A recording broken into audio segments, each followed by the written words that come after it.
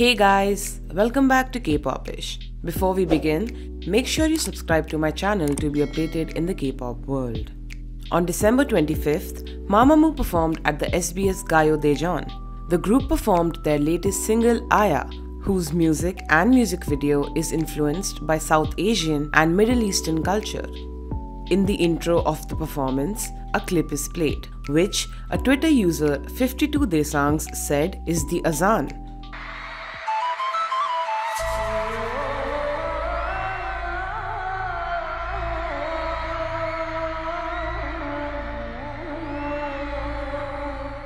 The Azaan is a call to prayer in the religion of Islam. The Twitter user was found to be an army and a blink and called Mamamoo out for cultural appropriation.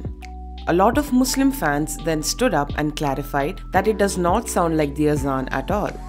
A Twitter user MMM4+ then posted a thread clarifying that the background music that Mamamoo used in their performance is a sample music from the Middle East Essential series by Geo Israel Set, which is available on Splice.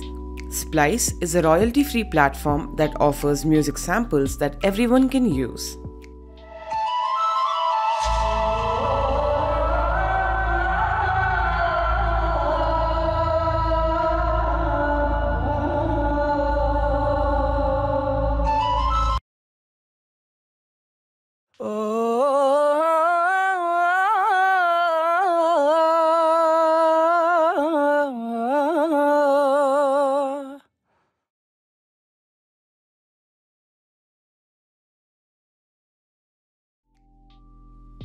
After finding this out, fans banded together to trend the hashtag #ApologizeToMamamoo. The Twitter user 52daesang then posted a screenshot of receiving an email from RBW Entertainment which said that serious action will be taken against them as RBW received numerous reports from fans.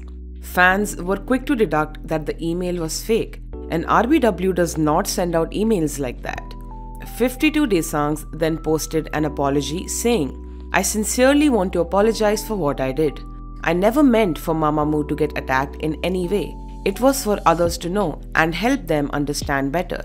As soon as I realized that this might be a misunderstanding, I deleted the tweet. I hope you can forgive me. I am sorry for the hate Mamamoo got because of me. It was never my intention. I am really sorry." The user then went on to deactivate their Twitter account. Apparently, the user reactivated their account again to tweet, "Anyways, I'm deactivating again. Just wanted to tell you all that you successfully made my next year bad.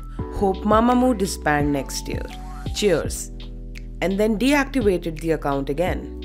A Twitter account by the name of Celebs Arabic with over 300,000 followers also wrote an article against Mamamoo based on what 52daesang tweeted. However, they also later deleted it and issued an apology.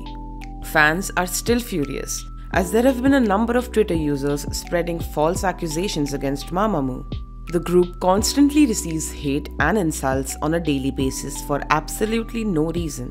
Hwasa especially receives an unbelievable amount of hate, and fans are sick and tired of the group having to go through all this time and again.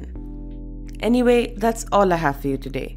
Make sure you hit that subscribe button and do not forget to press the like button. Also, leave your thoughts in the comment section below.